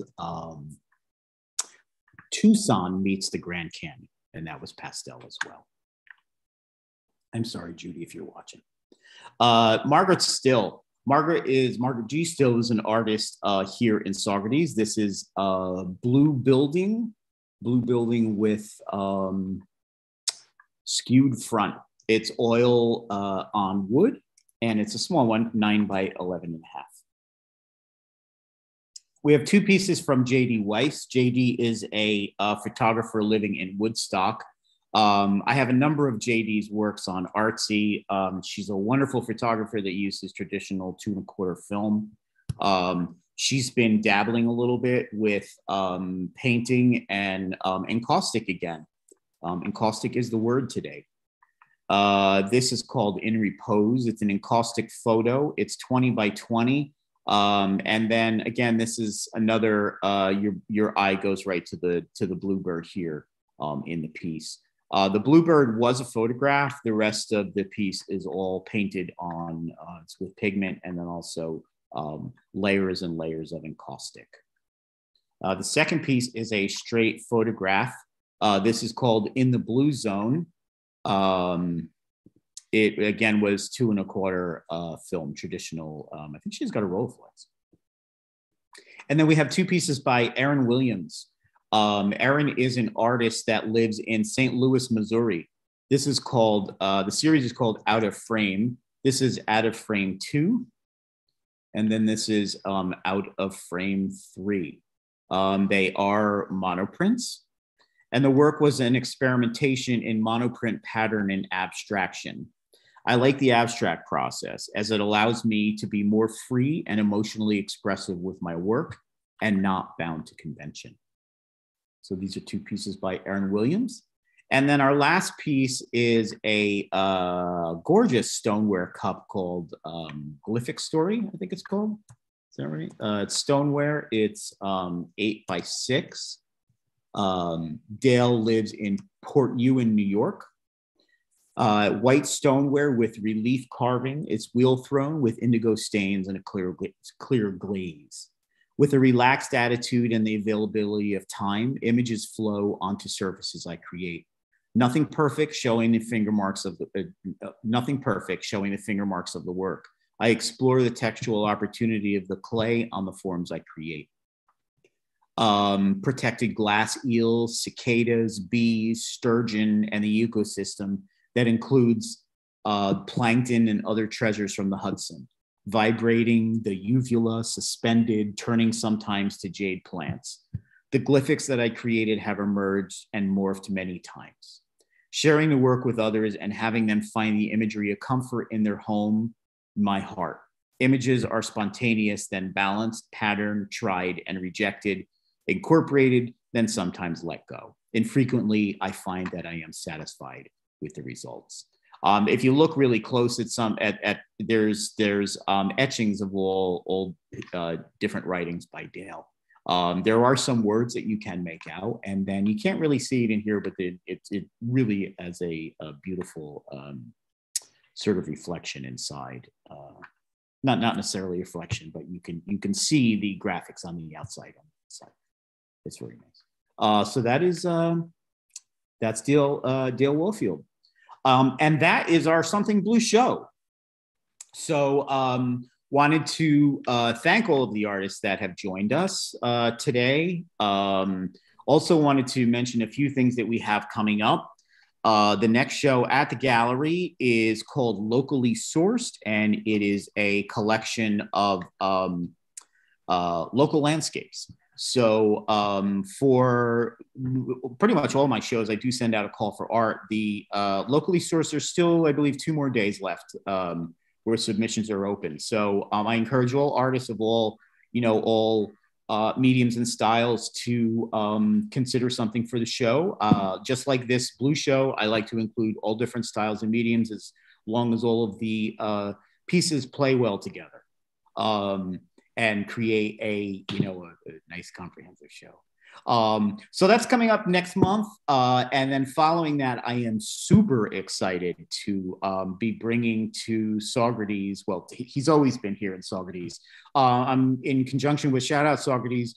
We're doing a exhibit of Harvey Feit's studio sculpture. Now, Harvey Feit, you may know he as a creator of Opus 40 here in town. If you haven't been to Opus 40, you're really missing out because it is the most magical place in Saugerties.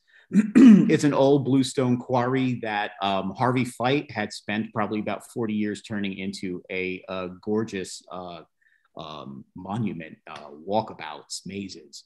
But it was originally created to exhibit his sculpture, but the actual Opus 40 wound up taking over. But he continued to create studio sculpture throughout the whole creation of Opus 40 and before. So not many people have really seen his sculptures. It's been in the collection of the families. So Shout Out Saugerties and myself are going to be bringing some of those sculptures out for everyone to see. Many of them haven't been seen in a very long time. Some of them have never been seen in public before. One of them is actually his painting, as far as his only painting, as far as we know, that exists. It's called African American Man with a Banjo. There's also a really wonderful bust of Marian Anderson, who was the first African American opera singer to sing at the Met. There's a whole series of gorgeous wood sculptures of dancers that's going to be shown at the Lamb Center right here in Saugerties. So I'm super, super excited about that. So please keep your eye out, and that's coming soon. We also have a solo show in the summer by Randy Bloom. Randy's a really wonderful abstract artist that lives over in Germantown. I've exhibited some of her work before, and I'm really pleased to put together a solo show for her. We've also got some exclusives coming out on Artsy. There's some work by Veronica Lawlor coming up, and also by Lynton, some works on paper. So please keep an eye out for that as well. Okay, did I talk enough today? Well, I think that's probably about it. I don't know if I have anything more to say, but I think I need to take a sip of water because I'm losing my voice. So listen, thanks everybody for joining me, everyone that watched, everyone, all of the artists that have come by today. Again, if I messed up, I sent out the wrong link in my second email to the artist. So sincere apologies about that. I'm glad that, most of the artists were able to get the link from the first email I sent out. So please come into the gallery, have a look around. It's a really fantastic show. It will be up through August 16th. I think so, day before Easter, whenever that is. Okay, thanks everybody. Have a great weekend. Have a look at the Artsy site. Again, there's 66 works in the gallery and then an additional 33 on the site. But if you've been here for the whole 2 hours and 10 minutes that we've been talking, oh my goodness, then you probably saw them all. Okay, thanks everyone, and we will see everybody soon. Bye. Thanks, Robert. Thank you. That was great. Bye. Thank you. Nice meeting everybody. See you all nice soon. to meet you all. Congratulations, everyone. Yeah. Bye.